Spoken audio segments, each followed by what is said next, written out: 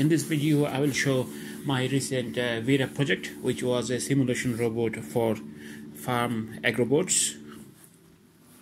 The background of this project is in modern days more and more farmers are taking machines to do the job which traditionally the workforce used to do, but because of the modern society, the way it is, machines get involved more and more.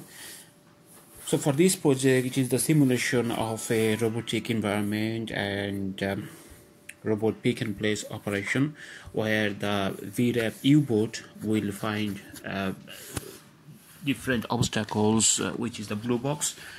It will pick up all the blue boxes from the farm area,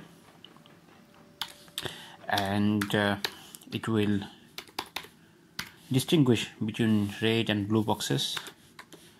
It will pick up the blue boxes and leave the red boxes, and it will come back to the platform.